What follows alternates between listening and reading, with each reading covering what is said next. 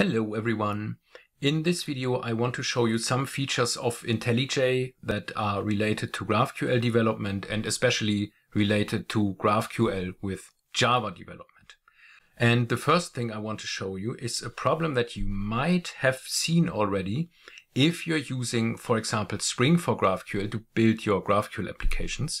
In Spring for GraphQL we have this mapping functions, and the mapping functions are annotated with query mapping, mutation mapping, subscription mapping, or schema mapping. And all these functions or methods that are annotated with these annotations are marked in IntelliJ as unused. You see this dark or light gray color here for this method names. That means they are unused. And we also see this in the problem view here, or this problem markers here, these yellow ones. So IntelliJ assumes that these functions are not used because they are not referenced from our code, but of course they are referenced indirectly because we have declared them in our schema file, and at runtime they will be invoked. To get rid of this warning, you can go to one of these methods and then you use the light bulb here, and from the light bulb you select suppress unused warning if annotated by org Spring framework and so on, query mapping in this case, for example.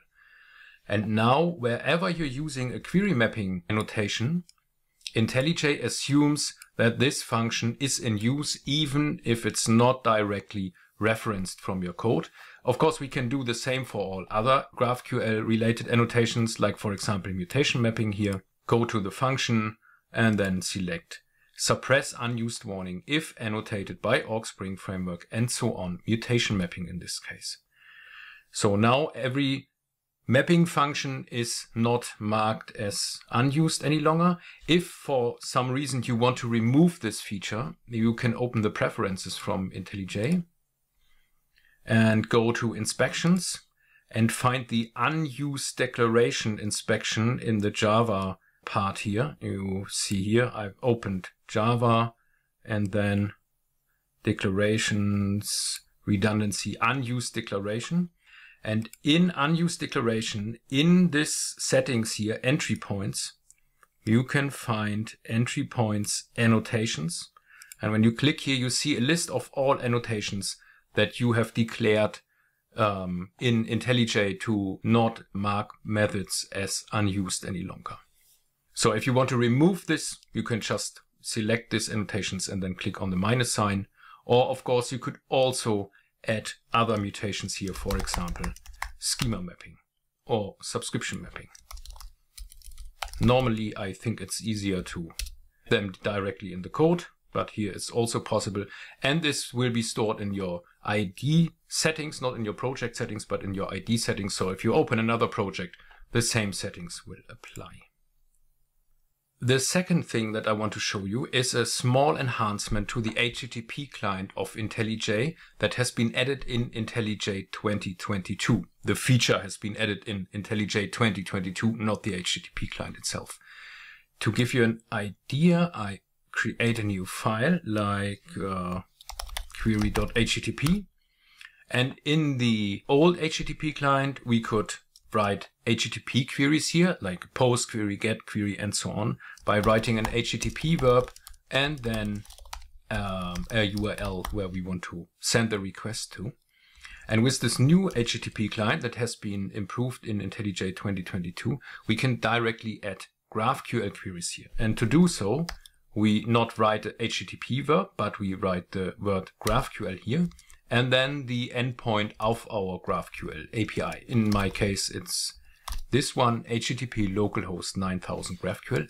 And then we can directly add a query here without wrapping it in JSON or something like that. We can directly write our query as we would do it in, for example, GraphQL. And I prepared already a query like this one, query all blog posts. My service is already running. So if I click on the run button here, we see the result here. I think this comes quite handy if you want to execute a simple GraphQL query.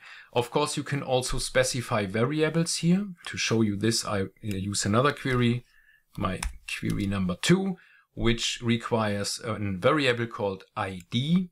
And to add an ID here, we can click on the light bulb and then we can click on Add GraphQL JSON Variables block. And that does nothing more than adding this second JSON block. And inside this second JSON block, you can declare your variables, like, for example, in my case, ID. And the value for this ID is, in this case, P1. And then we can rerun the query. And you see we returned, or we received an object with the ID P1. So this seems to work.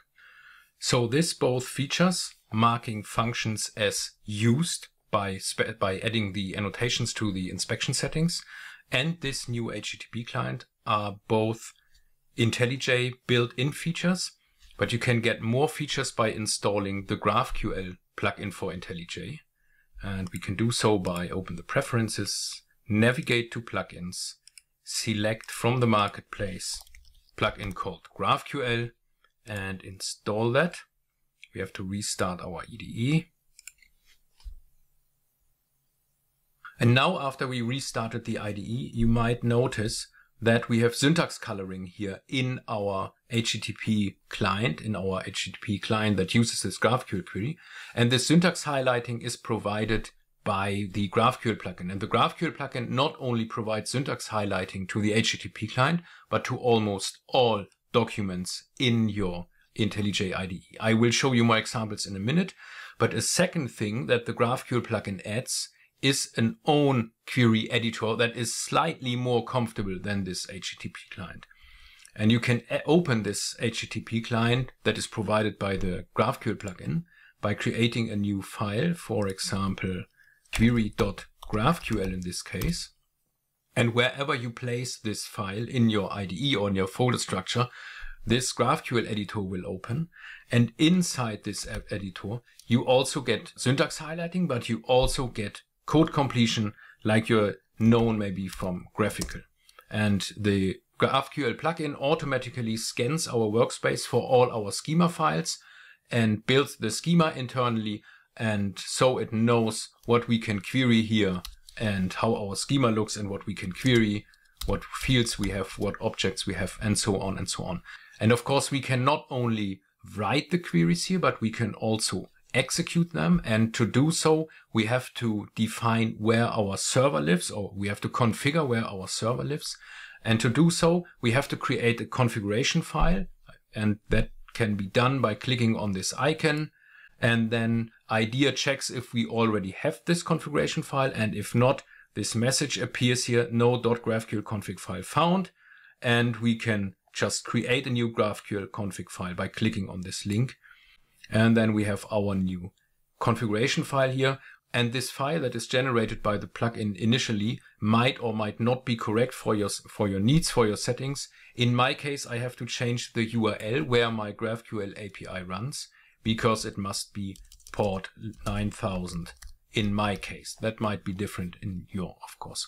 To the other settings we will come later, but for now it's enough to change the URL so that the GraphQL tooling or the GraphQL plugin now knows where to execute the queries. And if we switch back to our query editor, we can run this query. I have to, of course, start my service before, because that has been stopped when I restarted the IDE, when I installed the plugin. Now the service runs, and we can go to query.graphql in this editor, and we can run the query, and we see the result here. So this is quite similar to the HTTP client. Remember, the GraphQL feature in the HTTP client has been added very recently. I think this is a little bit more comfortable here maybe, but many things that you can do here, you can also do in the HTTP client. And one thing that is important, if you want to add HTTP headers to your request, for example, for authorization, then you can do that also in this configuration file. You see this headers block here, and inside this headers object, you can specify your own objects, of course. You could, for example, write an authorization token here if you need one. And then this authorization token will be added to all requests that are done using the GraphQL client. So we have seen that GraphQL plugin adds syntax highlighting, adds code completion, and also adds this editor. And the first two features, code completion and syntax highlighting, we not only have in this .graphql files or in the HTTP client, but we also have this in other file types. For example, in Markdown files. Just to give you an idea, I create a readme.md file, and in this readme file, I want to add a GraphQL query, for example, for some documentation, and then I add the GraphQL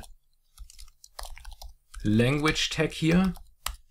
Unfortunately, I'll never be able to add the correct amounts of backticks here, but this is correct now, I think. 1, 2, 3, GraphQL. So IDEA now knows this is a GraphQL block here. We want to write some GraphQL code, and also the plugin knows this. And so the plugin can help us writing our queries here, because again, you get the code completion, you get the syntax highlighting, and the GraphQL plugin knows our schema and can help us writing correct queries. So this is one location where this GraphQL plugin can help you. Another location is your Java code. To give you an idea, I write a new test case, and in my test case, I already have something prepared, and I want to add this test here. And in this example, I'm writing a test for Spring for GraphQL, or with the Spring for GraphQL API. And the GraphQL or the Spring for GraphQL test API requires that we send a document, and a document is our GraphQL query. And if I'm writing here, like for example, the word query and the brackets, then you see nothing is happening here. We don't have syntax highlighting that looks like a normal Java string. I also have no code completion here, so there is absolutely no help from the GraphQL plugin, but we can add the help from the GraphQL plugin by adding a comment here, a line comment that says language equals GraphQL. And this is a general IntelliJ feature. You can, with this specification or with this keyword language equals language name, you can tell IntelliJ which language now comes. You could also do this for language equals SQL, for example. But the GraphQL plugin, of course, is interested in language equals GraphQL. And now if we write our Java string here, the plugin knows that this is a GraphQL query, and the query again is connected to our schema and to our configuration file. So it can help us not only with syntax highlighting and code completion, but again also here the syntax, the schema is known, so it can help us formulating queries. Sometimes you see the formatting here is really strange. I don't know why that is, but you get all the necessary code completion here. And of course, if you make a mistake, for example, you don't write ID but IX, then you get also an error message. You see this is an unknown field on the object type blog post, and then you can fix this or remove the field, whatever you want. So I think this is quite handy. Simply add language equals GraphQL to a Java string, and then you get code completion and everything that the tooling provides. And what also sometimes might be helpful, if you're inside a GraphQL query, and this is not only in your Java class, but also, for example, in the Markdown file, you can click on the light bulb. And on the light bulb, you can go to Edit GraphQL Fragment. And then this GraphQL editor that we have already seen before is opened here, and you can modify your query here, of course. I could remove the content, for example. And you see that the string also is updated here. And you not only can edit the query here, but of course you can also directly run it. So just to try it out, you can run the query and then you see the request here. So this can be very handy. I think for me especially, this is very helpful in many cases. This GraphQL editor is very helpful in many cases. And I only rarely use this fragment editor. The GraphQL plugin uses this GraphQL configuration file to, for example, know where your request should be sent to, or also you can specify how your schema is should be detected. By default, the plugin uses all .graphql and all .graphqls files, looks inside these files and see if there is a schema.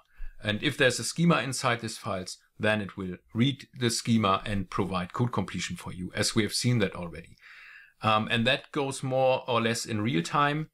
We can just go back to our test case here. And let's say we add another field into our blog post type in our GraphQL schema.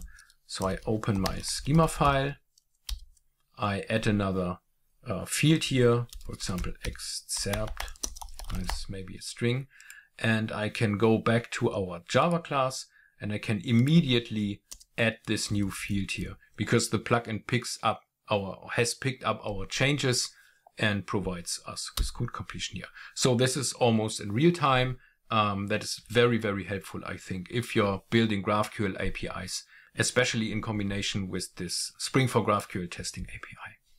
If your schema is not locally available, because, for example, someone is building the server and you are building a client, for example, and you don't have the schema locally, then you can configure the plugin that it reads the schema from an endpoint using, for example, the introspection API.